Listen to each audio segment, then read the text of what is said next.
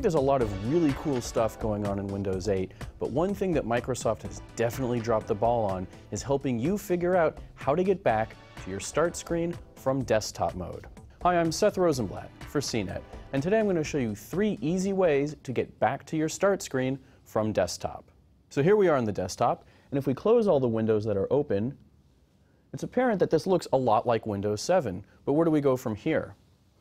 We can pull out our Charms bar and hit the Start button. That takes us back to the start screen. We can also go to our recently used apps bar and hit this Start Screen button at the bottom. The third way is using your Windows key on your keyboard, if you have one. It will return you to your last used app, and that could be the start screen. And there's 3 ways to get back to the start screen from desktop mode in Windows 8. For CNET, I'm Seth Rosenblatt.